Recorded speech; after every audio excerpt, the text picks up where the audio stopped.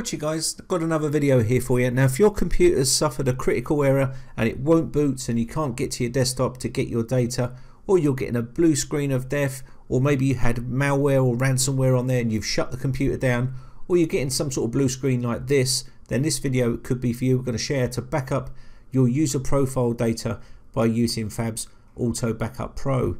You could be also caught in a reboot loop here where your system just reboots and it just continuously crashes or gives you a black screen.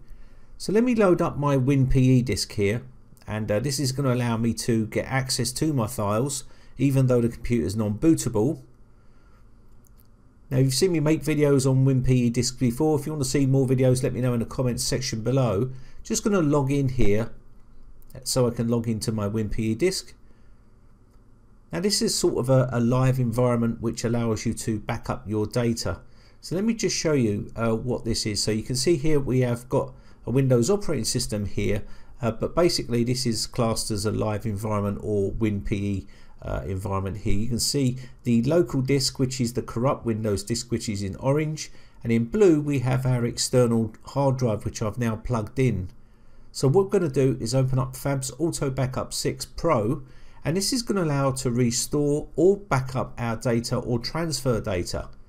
Now as soon as we go back up, you'll see that it's selected the WinPE disk as our drive, so we don't want that. So let's use the drop down menu on number 1 to select our D drive, which is the corrupt Windows drive that won't boot, what we want to back up our data on. So now we can select our users from the user group section. You can see Brightech there, so I'm going to be selecting both of these to back up all the data on those user profiles, and you can see it's selected D Windows there. Now we need to select a backup location. This can be an external drive, so we're going to be plugging in an external drive and go to explore and explore to that location so we can make our backup to there. Okay, so you can see here I have an F disk here, so I'm going to select this one, and I haven't got a spare folder, so I'm going to create a new folder and call this backup. And what we're going to do is back up all our content to this location. Now this is great if you've been hit with malware or anything like that and you can't get onto your system, or you're just frightened to turn it on in case it encrypts your data or something like that. So I'm going to go into backup and put a date on it there and select OK. So now you can see we have all our information set, so we can go next, and from here you can now see we have some information here which we can put ticks in. It automatically puts ticks in on the stuff it can detect, like pictures, music, desktop, documents, videos and downloads, and desktop wallpaper.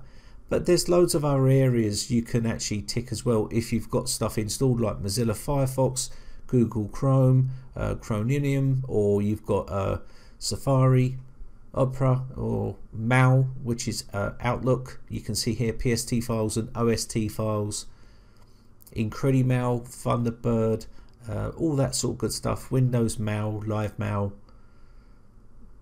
calendars. You can see here you've got just about everything that you're going to want to back up from that computer, and PC repair techs use this all the time. You can see here network drive connections. There's loads of good stuff here as well which you can back up. Office, activation, Steam download softwares, which is really nice as well. And you've got also extra files and folders which we can go to next. When we click on the next tab, that will go to that location. Now this is going to allow us to add in additional folders. So if it's got all the normal folders and this program hasn't detected areas of stuff that you still want to back up, you can add those locations in by adding additional folders there. Okay, now also you've got the optional items as well, where you can exclude temp files, temporary internet files, all the junk stuff that you don't really want. You can discard those files or folders. Okay, and even if it's a large folder, you can also that. Now we've got all our selections selected, our stuff, and you can see you can purge the old files on the destination if you want to, and also you can make a sound when the computer's completed its job, or shut the computer down once it's finished, which means you can walk away. Now click on launch, and it will then create a backup of all that stuff that you've got on the computer which is non-bootable, which is really awesome. Now, you don't have to be a PC repair tech to use this, but you can see you're going to have some knowledge to get this into a live environment so you can use it, okay? But pretty much it's really easy to set up, and you can also use other methods or other ways to do this as well. So let's take a look at our backup location. So let's just take a look at the backup location here. Drill down to where it says backup 20th of the 5th 2017, and you can see have a backup log, auto backup, and also a folder with all your content in. Now this is going to even allow you to format your Windows machine and reinstall it, and then you can restore all that content straight back into that computer, which is real awesome. Even if you're non-computer tech, it really is easy to do. And I hope this one helps you out, guys. It can be any sort of error where you can back up your data from a non-bootable computer by using this method here, okay?